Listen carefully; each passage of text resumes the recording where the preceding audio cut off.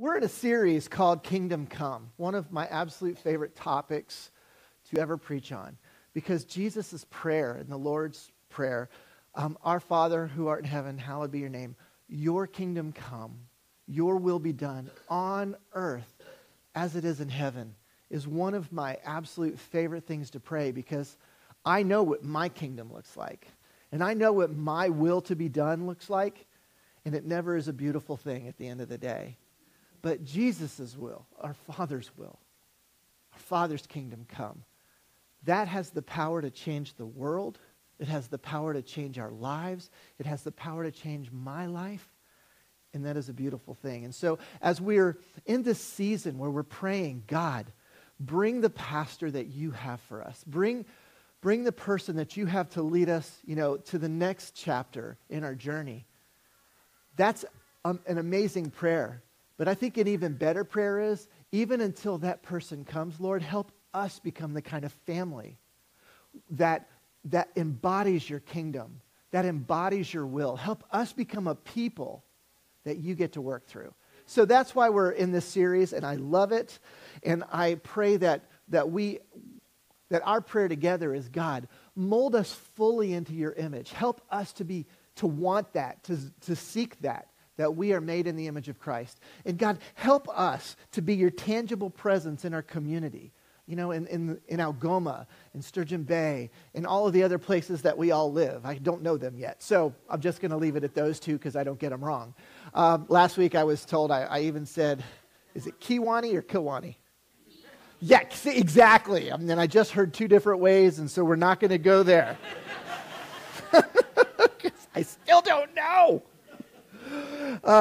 So today, as we talk about the kingdom and what does it look like for his kingdom to come and his will to be done on earth as it is in heaven, we're going to be looking at a topic. We're going to be in two different passages of Scripture about community. Who are we? Not who am I as a follower of Jesus, but who are we as followers of Jesus? And before we get started, let's pray together.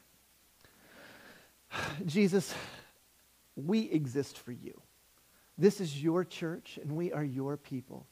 And while we come here from craziness, crazy lives, all of us running so fast and so hard, I pray that in the next couple of minutes, that we are able to hear your voice, that we are willing to listen. And God, I pray that you speak to us, change us, and transform us. Because no matter how we live our lives, and no matter what we're seeking, we know that if we seek you in your kingdom, everything else will fall into place. So we're here for you today. Speak to us. And we'll say yes. In your name we pray. Amen. All right. Well, the message today was just entitled, We Need Each Other. And I became ridiculously aware of this when I was in college. I went to Palm Beach Atlantic University in West Palm Beach, Florida. We were about a quarter mile from the beach. It was tough. It was a rough life. And, people were mostly absent because they were at the beach and lost track of time. And, but at Palm Beach Atlantic, they had this thing that they no longer have, and I'm going to explain to you why. It was called Jan Term. For whatever reason, school, after Christmas break, school started the first week of February, which was bizarre, because they had this thing called Jan Term. Basically, what you did is you signed up for one class for January. You went to class about 8 hours a day in that one class for January, and then at the end of January, you were done. Now, as you could imagine, 8 hours of class is torture for anybody, including the professor. Very few people took Jan Term. My first semester, my first year, I'm a freshman. I had no idea of this. I thought, how awesome, get done with a class in a month. I took Jan Term. There were 8 of us in our class. All of the other ones did not live on campus. So I was there alone. There were so few people, and I like being alone. It does recharge me. When chaos is going on, being alone can be, just kind of peaceful and nice for me. Being overwhelmed, is kind of detrimental to my soul. So I was like, Jan Term is going to be awesome because there's not going to be a lot of people. I plan to read a book that I wanted to read. I planned on taking some walks. I planned on watching TV, whatever I wanted to watch. It was awesome. And I did all of those things on the first day. Because By day 2, I knew we were in trouble. After class, everybody went home. And I'd walk, I'm not kidding, in the whole college, I would walk around campus and I'd see nobody. The janitor and I were becoming friends, and I'm like, what are you cleaning? I'm the only one here. Am I that big of a mess? I ate, the cafeteria was huge. I promise you, I'm not kidding. I would be the only person in the whole cafeteria eating. Maybe one person over there. And seriously, it was ridiculous. I've never experienced anything like this in my life. I got so lonely, I started talking to myself. I started going to Walmart just to be around people. I'm not kidding. I would walk around. I have a feeling that you parents, I was the guy you were telling your kids, stay away from him. He's the creepy man. I think I was him because I was striking up conversations with people. I have never been so lonely in my life. It was the most miserable month. I think about it all the time. Anytime chaos is reigning, my kids are dragging me in a million different positions, and I'm I need to be alone. I always think of Jan Term, and I'm like, the chaos is not that bad. It's okay. So I'm curious. I want to know, how many of you kind of lean towards being introverted? You get recharged when you're by yourself. Crowds kind of, drain you a little bit. How many of you would say you're more introverted? Okay, a good number. How many of you are more, extroverted? You love being in a crowd. You're like, woo! I know. Okay. So I find it interesting. See, those who are introverts cannot imagine getting recharged by being in a crowd. You just can't even imagine it. You're like, I like being alone. I need time for me. And being by yourself is really comfortable. But the extroverts, you're the same way. You're like, I can't imagine being alone and this being a good thing. I can't imagine being recharged by being alone. My wife still makes fun of me because every once in a while I'll be like, honey, I need to go see a movie by myself. She's like, what are you talking about? I love going to see movies by myself. She's like, I can't imagine a worse day than going to the movies by myself. But you ask the question, who do you think, and you don't have to answer, but who do you think would be better at community? Introverts or extroverts? And I would have leaned, maybe extroverts because you guys do crowds and stuff like that. But what I have found over the years is that neither of us are very good at community. Because introverts, we find it easy to be by ourselves, and we like it. We don't want to, we're uncomfortable in lots of crowds. But extroverts, you find it often easy to be in a crowd and to kind of be anonymous in the groups of people, and you kind of get lost. But real community, it isn't easy, and it is very uncomfortable. It isn't safe. I think that community is best described by words like messy, uncomfortable, selfless, vulnerable. You're like, who wants that? And I really think the answer is everybody. I really do. I think that everybody desires community, as messy as it is, because I think that we were designed that way. We were designed by God for community. See, I'm kind of in the middle, but I lean towards introvert. Yet you stick me by myself in a January term for a whole month, and it's the worst month of my life when it comes to my emotional state. It was so bad for me. Communities, they do so much for us. We were designed for them. They provide identity. I mean, this is something that's desperately needed in our culture. Who am I? Who do I belong with? What kind of person am I? In communities, they also provide wisdom and direction when you're going through major transition. I mean, you think about teenagers who are graduating high school, and where do they get their wise advice about where to go? I mean, because they don't know. I was like a junior before I even declared a major. Because I did, because my advisor's like, you have to declare a major by now. I had no idea. Who do you go to? Communities provide that kind of wisdom. Communities provide help and perspective as we go through crisis. They're where we experience healing and forgiveness, and where we get to extend forgiveness. Most of us, even when we're surrounded by good people, we hide what's really going on. And we don't foster relationships that are vulnerable. And we don't give others permission, to speak into our lives and tell us the hard stuff and all the messed up stuff. And let's be honest. We all have messed up lives, right? I mean, can we just admit that together and say, yeah, we all have some messed up areas. I mean, hopefully we're not complete messes, but I'm a pretty good mess. And if you ever want to know about it, let me know, and I'll just tell you, and you'll go, I don't think you should be our pastor anymore. And because we're all so messed up. We are.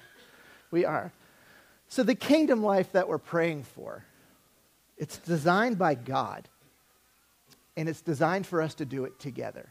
And so, as we talk about kingdom come, your will be done, know that for that to happen, that means we have to do it together. It's not easy because we do disagree and we do fight. But that's also why we have reconciliation and why we get to experience that together. Community, and those of you who know this, maybe you have been in community, it can hurt and you can be betrayed. You can be hurt deeply. And it's true. But in community, that is where we also get to experience forgiveness. You can't be forgiven if you haven't done something wrong. And you can't experience the act of forgiving unless somebody has done something wrong to you. See, when Jesus says to forgive people, he's saying, assume you're going to be hurt. When he says love people, he's saying, assume people are going to try to take advantage of you, because you don't tell somebody to love somebody if it's already becoming natural. I don't tell my kids they have to love each other because they do it easily. They fight and I'm like, tell your sister that you love her. And they're like, no, do you want your iPad or my iPad or whatever? Tell your sister, I love you. I wouldn't have to tell her to do that if there wasn't a problem. There's a problem. See, so community life or kingdom life is community life. And as we delve into the Bible this morning, we're going to look at two passages of Scripture. One is Jesus' desire for us, for this community. But the other one we're going to look at is, okay, so what did the early church do to live out that community? Now, a couple of weeks ago, we did see Jesus' heart for community in the Lord's Prayer. And we said that Jesus told us to pray, Our Father in heaven. He didn't say my Father. He didn't say your Father. He said our Father, because it's never about me, Don. It is always about we, us. It's really strange. Almost every single time in Scripture where you see the word you, like there's a command, you do this, you do that, or if you do this, God will bless you. Almost every single time it is not a singular you. In the Bible, the worldview of the Bible is so community-oriented that in their language, they had a different word for you as a person and you as a group. Unfortunately, in English, we don't have that. So when you see in the Bible, that God wants you to do this, or God is there for you, we're always thinking, for me, oh good, God's there for me. But that's not what it's saying at all. It's saying God is there for you as a people, you all. And so the South kind of has something right. It's y'all. That's what the Bible says. Hey, don't get on to me. I'm just quoting the Bible. It's y'all. And so it's never about me, because y'all are God's family. We're all God's family. His kingdom come, His will be done. It happens with us. And and not only does it happen with us and to us, it happens through us, because it is through the community that God lets the people in the world know that He loves them. It doesn't happen through Don. It happens through Lakeside. It happens through the corporate community of followers of Jesus, us. It happens when we're together and we pursue God together. So let's look at this passage of Scripture. We're going to be in John. And because you see in this passage that when we are the community of God praying, your kingdom come, your will be done, and actually doing something about it, acting that way, that you can see a small expression of what the kingdom is supposed to be like in our midst. And I'll be honest, that's my goal. I want people to visit Lakeside and go, I've never experienced anything like that. those people love each other. There's something special there. And I want people, when Lakesiders are around our Lutheran brothers and sisters, or our Catholic brothers and sisters, or whatever denominations are around here, whatever other churches, and when we're together, people on the outside go, I didn't know that different denominations even liked each other. But they're acting like brothers and sisters because we're one family. That's what I want to see happen. I think that's what it looks like in Algoma when his kingdom come and his will be done on earth as it is in heaven. So in John 17, Jesus says this most amazing prayer. It's like one of those prayers where you go, if you ever want to know, I don't know how to pray, this is a whole chapter. It's one prayer by Jesus to the Father. And he starts, it's mostly about unity. He prays about his relationship with his Father. And then he prays about his relationship with his disciples. And this is where we're going to start in chapter 17, verse 11. Jesus said to the Father, I will remain in the world no longer. So I'm about to die, he says. But they, my disciples, are still in the world. And I'm coming to you, Father. So Holy Father, protect them by the power of your name. The name you gave me, so that they may be one as we are one. I mean, so think about this. Jesus knows he's about to die. His disciples are clueless at this point. But he knows he's dying. And he's no longer going to be with them to protect them. And so he prays, Father, protect them. And kind of like that song that I was talking about at the beginning. He doesn't say, Father, protect them from persecution. Because he knew they were going to be persecuted. He even let them know that they're going to be persecuted. But he didn't say, protect them from persecution. He didn't say, protect them from pain and suffering, knowing that they were going to experience those things. He said, look at the last sentence, the last line. Protect them for one purpose, that they may be one as we are one. In the same way, the Father and the Son and the Holy Spirit are one God, yet three. May my people be many, my followers, may they be many. Yet in the same way, may they be one. Wow. And then Jesus goes even farther, which this one, I just got chills. That's really weird. It blows me away because Jesus, in that moment, knows that this movement of Jesus followers isn't stopping with him and his immediate followers. Because he says in verse 20, my prayer is not for these followers alone, the 12 and all the other people who are following. It's not for them alone. I pray also for those who will believe, who will believe in me through their message. So they're going to go and they're going to share this message and people all over the world are going to begin believing. And I want to pray for them too, Jesus says, that all of them may be what? One.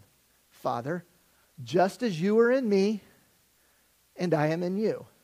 May they also be in us so that the world may believe that you have sent me. And then he continues. Let me just read the next couple of verses. May they also be in us, so that the world may believe that you have sent me. I have given them the glory that you gave me, that they may be one as we are one. I mean, this is a lot of ones. God, help them be one, be one, be one. Verse 23, I in them and you in me, so that they may be brought to complete unity.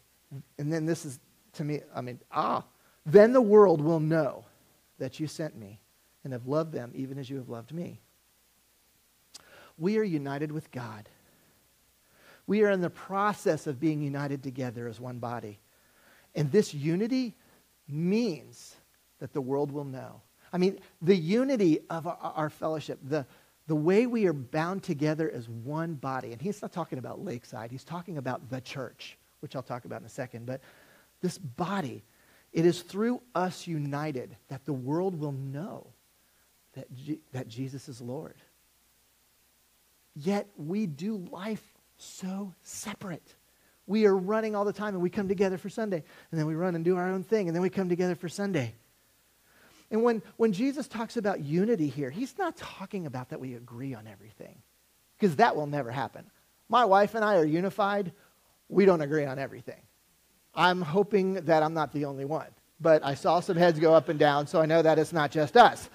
But the thing is, we can be completely in disagreement about something. And it can be about important things, raising our kids or, where we're going to go for dinner, which is one of our biggest things. I don't know, that's weird. But we can be completely have disagreement, but be unified that I back you. I'm on your team. Doesn't matter what's going on or what our disagreements are. We are one family in spite of the disagreements. So as a church, this is tough, but theology is not what unites us as a church. The way we believe does not unite us. I mean, those are good things, and so denominations will revolve around certain secondary issues, and that's okay. But what unites us is one thing. We follow Jesus Christ. Period. That is why the Lutherans and the Catholics and the non-denominational and the Baptists and the Presbyterians, and we call ourselves the body of Christ, not as different denominations, but together because we follow Jesus Christ. He uses the one united community to participate with him, to redeem and restore and transform the world. That is what he means by his kingdom come and his will be done. But it is so hard. It is so much easier to do life alone. My wife and I, we led a small group in Sun Prairie for over a year. And this group was becoming so tight and so close. I mean, so much so that on Christmas Eve, we had Christmas Eve communion together because our church wasn't doing anything on that Christmas Eve. And so my small group met together on Christmas Eve. Who goes to their small group on Christmas Eve? All of us. Everybody was there. It was beautiful. And so, we were getting really close. And then as we were meeting together, out of the blue, one of the couples mentions that they're getting a divorce. And we knew there were issues because we were a small group and we were sharing stuff, but nobody in the group had any idea that divorce was even on the table. Now, I'll be honest with you, I was kind of hurt. I'm like, how could I not know this? I asked him, and I was like, what's going on? What happened? Why didn't you share how things were getting? And he said to me, he goes, well, we figure those things are private, and we don't want to air our dirty laundry with anybody but family. And I remember thinking, we're family. This is your family. We're not just a bunch of people who meet together on a Wednesday night or whatever. We're family. We walk together. We go through, we share our dirty laundry together because that's what family does. Through good and through bad, we're here for each other. Oh, I was like, you missed out. If he would have shared, would they have still got divorced? I don't know. But I do know this, they wouldn't have had to go through it together or separately by themselves. They would have been able to go through it with some people who loved them and who weren't judging them. They're our family. We wanted to walk through their life, good and bad. It shouldn't be this way. It shouldn't be having to do it alone. I know community's hard, and I know it's messy. It's always messy. But it's absolutely beautiful too. When you're going through crisis and you have somebody with you who doesn't judge you, and maybe it's a crisis of your own doing, or maybe it's something that happened to you. You have people walking through it with you. There's nothing more beautiful. After Jesus' death and resurrection, the Holy Spirit comes down and on this community of believers, and 3,000 people come to follow Jesus in one day. And you think about that day, because all of a sudden you have this diverse community of believers. You have Jews, Greeks, Romans, Africans. You have Pharisees, prostitutes, tax collectors, fishermen, people who were involved in cults, teachers. You have all of these people coming together as a community, following Jesus, filled with the Holy Spirit, and whose lives began being transformed together. Jesus' followers, they did not see themselves as independent. They saw themselves as interdependent. They were dependent together. See, that's what God's family is. In the Bible, it's as people who speak English, we kind of got a raw deal on something. Every time you see the word church in the Bible, it comes from a word called ecclesia. Unfortunately, the word ecclesia is not normally translated church. Ecclesia was not a spiritual word. It was a Roman word that meant gathering. When a city would get together to vote on something, It was an ecclesia. It was just a typical word. And when Jesus started using the word, Peter, on this rock, I will build my ecclesia, what happened is around the year 300, 400-ish, as in the German world, as they were translating, they translated Kirch, which became church. It became such an integral part that every time we see ecclesia, even in English now, we translate it church instead of gathering. And the bad part is that when we think of church, what do we think of? A building. But if I say the word gathering, do you think of building? No. That's been the problem, is that every time you see the word church in Scripture, you think of a different thing than what Jesus and the apostles thought of, because it meant gathering. That's what the word means. So every time that church is mentioned in the Bible, it's never talking about a building or a worship service. It's never talking about an individual or a place. It's always talking about a gathering of people. And sometimes it's talking about like the global community, because what they viewed, just like the Jewish people did, that if you were a follower of Jesus, you lived in Spain or Rome or Israel or wherever, it didn't matter. You were part of the ecclesia of Jesus, the gathering of Jesus. And then there were local gatherings where you'd meet in a house. And so this is your local ecclesia. That is part of the worldwide ecclesia gathering. So and with this ecclesia, you have it start with a promise by Jesus. And again, we often read this singular, but look at it plural. In Acts 1:8, Jesus says, you will receive power when the Holy Spirit comes on you. But how different is it when I say, you all will receive power when the Holy Spirit comes? Not you, y'all. And you all will be my witnesses in Jerusalem and in Judea and Samaria and to the ends of the earth. The emphasis is on us, not me. The church, the ecclesia, is us, not Lakeside's building. Not Don the pastor, the interim pastor, not your future pastor, not any one person, not any 2 or 3 people. It is us, all of us. From the very beginning, it has always been about all of us. So, what does that kind of community look like? That's where I want to spend the rest of our time together, which is not a lot of time. The early Christians were so diverse. How could they become a family?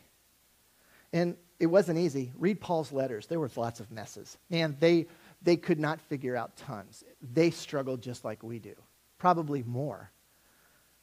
But regardless of their differences, let's look at a couple of things they did. It says in Acts 2 that all of the believers devoted themselves to the apostles' teaching. So they came together to hear the word of God and to fellowship and to sharing in meals, including the Lord's Supper, and to prayer. See, this was a choice, and they chose to devote themselves together. And it says in verse 43 that a deep sense of awe came over them all. They knew this was holy ground, not because of the location, but because we're together and Jesus is in our midst. So there was a sense of awe. And the apostles performed many miraculous signs and wonders. And all the believers met together in one place and shared everything they had. They sold their property and possessions and shared the money with those in need. Did they have to? No, nobody was making them. They knew each other's stories so much. They knew the needs so much that it was like, absolutely. They would sell their land or they'd sell their stuff because they're like, I have, you don't, let's have together. And that was just the way that it was. They chose to share their lives together and meet each other's needs. And then the last passage. And it says they worshiped together at the temple each day.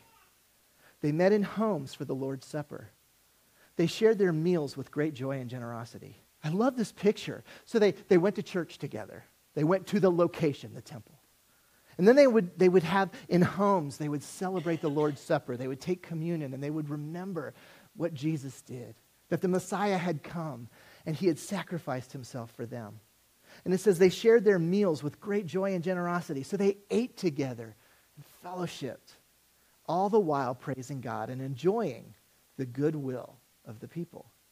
And each day, as a result of all of that, the Lord added to their fellowship those who were being saved. I mean, this passage represents the earliest Christian community, again, of prostitutes, tax collectors, Pharisees, teachers, fishermen. I mean, what a ridiculously diverse group of people all coming together in this Christian community. You know, and you look at it in life, it was lived together. It didn't matter what race or what background you had, what your economic status was. They all lived together. And they were shaped by the teachings of Jesus. And what's amazing is, I mean, this passage was before any of this was written down. So they were recalling, and, you know, Peter would say, I remember when Jesus said this, and they were sharing the message of Jesus as they were hearing it, and it was just transforming their lives. They were eating with each other, taking communion together, and they were praying together. And I love the awe, and they were continually in awe of what God was doing in their midst, sharing time and resources with each other, and I love it. And always, always, always welcoming those on the outside and inviting them to be a part of their community. Not saying change first, behave first, believe correctly before you're allowed in, but no. We exist. Why does the ecclesia exist? Is it for us? No. Your kingdom come, your will be done in us as it is in heaven. It is about him and his purpose. And what is his purpose? We can go back to Genesis 12, which I have like every week. The promise to Abraham that he will be a blessing to the world. We exist to be a blessing for those who are on the outside, to say, Jesus wants to restore you too. It's a beautiful picture. A beautiful picture. But it is so foreign to most of us. We don't do community well. I mean, we're Americans. We're Americans. We're individuals. We like to do it our way. And so we like to think of the community as the ecclesia as Sunday morning, the building where we meet. And I wondered, do I tell you this? Do I share this? Of course, yes. I love you. This isn't community. I'm sorry. It is a gathering. But this isn't community. This is a service. It's a beautiful service. It's a crowd. This is like a big family reunion. We come, we celebrate, we worship, we have amazing times together. This is like the time in that Acts passage where they go to the temple. We're not the temple, of course, but that was destroyed a long time ago. But we come together and worship and celebrate, and it is beautiful. But I don't think any of us in here would use words like intimate. I don't think any of us would use words like messy, unless I do something stupid up here, like fall down, which I've done, or, trip or whatever. You wouldn't use the word vulnerable. The church, and you know this, the church was never meant to be a 1-hour service. It was never meant to do that. I love our Sundays together, and this was never meant to be the entire expression of the ecclesia. It was always meant to be a part, but this isn't it. Sundays are a place where we come and worship and celebrate and have fun together, talk together, drink coffee in the lobby, which, again, I love our lobby, and we get to welcome people into the family. I love to call this the kind of place where you can invite somebody to come kick the tires on Christianity, see if we're, as weird as the television shows portray us, or if we're just a bunch of normal people who love each other and want to do God's work. So community is about doing life together. And I don't know if any of us would call this life. Does the rest of your week look like this? Because mine, I wish. Thank you. Me too. I love lots of people listening to me, No, this isn't what the week looks like. We can't be known in here. That is why, as churches, we have small groups. Because that is a place where you can get to know people. Does it happen right away? Not in my world.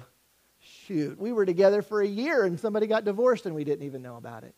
But it is a place where if you choose to, you can begin to do life with other people. You can meet some new people. You can get to know them. That is why we do things like a chili cook-off. I know, you think it's about the chili. It's not. It's about a place where we can come together and get to know each other and be family. Do you do life together in a chili cook-off? Maybe some ways that we don't want to do, but when we're doing a chili cook-off together, what happens is people who never have met each other have a chance to talk. And who knows what will happen when that happens. It's people who have never been to church go, I don't want to go to Sunday, but I do like me some chili. And all of a sudden they go and go, these people aren't as crazy as I thought. Nobody was preaching at me. In fact, everybody just kept shoving chili in my face. So that is why we do those kind of events, because it's opportunities to get to know each other. That's why we do ministry here in teams. We have a team who works in the children's department. We have a team of elders. We have a team of people. I mean, this morning I come in with the coffee and there's like 4 people behind the counter and everybody's talking and I'm like, that is ecclesia. That is beautiful. The service is just an hour where you're quiet and I'm talking. I'm sorry. But the rest of the time, honestly, I think the lobby after and before the service is probably just as important, maybe more important than this, because that is where we're doing life together. And we want to do that more and more. Community is where we find out what our blind spots are and how to fix them. Just yesterday, gosh, it was yesterday, somebody cut me off bad in the car. I mean, like, I thought they were going to cause a wreck. It was really bad. And then as the guy passed me, he gave me that look like, that's right, I did it. I mean, I told my daughter, Allie, she's in the car with me, 15 years old, and I'm like, I want to get behind him and just lay on the horn and drive behind him. And she goes, Dad, you have a problem. She did. She goes, Dad, this is not okay. And I was like, it convicted me. Well, she's right, because I really did want to do that. I was angry at the guy's eyes. But I knew she was right. And I was like, that's going to be good for the message, because that's what community does. It's people telling you what you don't want to hear, but you need to hear. Who does that in your life? Is there anybody in your life who will challenge you? Oh, somebody is saying yes. Oh, good. See, you are blessed to have a community. He's like, that's my mom. She's paid to do that. Who in your life asks you how your marriage is doing? For real. Who in your life says, when was the last time you spent quality time with God? How are you doing with whatever addiction you're trying to overcome? How are you doing with your work? Are you working too much? How are you doing as a parent? Are you getting angry all the time? See, in America, we don't have community usually who can get into our mix like that. And sometimes our spouse is scared to, because I have to live with this person. We need people in our lives who can challenge us. Do you have somebody like that? If not, start looking for and pursuing the relationships. Go to the chili cook-off, not to eat chili, but to say, I'm going to get to know somebody. Join a small group. Join a ministry team. Come a little bit early and hang out in the lobby, even if you're by yourself with your cup of coffee. Look around for somebody else who's by themselves and go say hi. It's hard in America to do this. I know. It doesn't mean we shouldn't. We need to look for relationships. Last story. I was in a big church. There was a guy who I found out had attended for 7 years. 7 years. Never was in a small group. Never served on a team. Never really tried to get to know anybody. But he was very faithful. He came every Sunday. One day he had a heart attack. Goes to the hospital. While he's in the hospital, he gets an infection, and he's there for almost 2 weeks. Almost dies. When he went into the hospital, the pastor was on vacation. Nobody even knew the guy went to the hospital. He gets out. He calls the pastor, says, I'm leaving the church. Pastor says, why? Guy says, I was in the hospital for 2 weeks. Nobody ever once visited me. See, that story breaks my heart. Because that guy, he's blaming the church, yet nobody knew him. Nobody knew who he was. Because you can come to a church and sit in a pew. What is this, 1975? Sit in a chair in a church and never be known. Because this isn't community. This isn't vulnerability. This is a crowd, and it's a beautiful crowd. It has to go further. I rack my brain going for that guy. How could the church have done anything different?